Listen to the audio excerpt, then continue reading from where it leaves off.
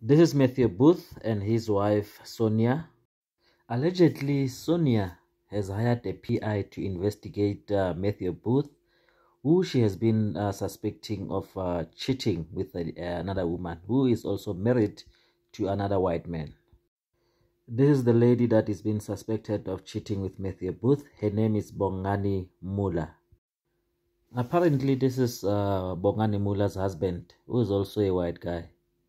So in this picture here, the PI that was hired by Sonia has been following these two couple, especially this lady, all over where she's been going to and having some coffees and everywhere.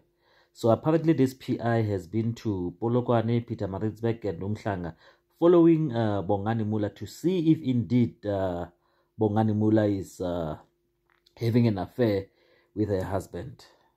So yeah, apparently, according to the information received from the PI hired by Sonia, this gentleman seemed to be doing a very good job in terms of investigating this affair of Matthew Booth and Bongani.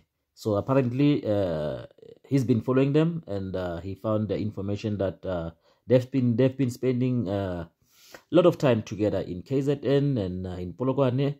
And Matthew Booth also has been buying flowers for Bongani. So Bongani's husband didn't know about this.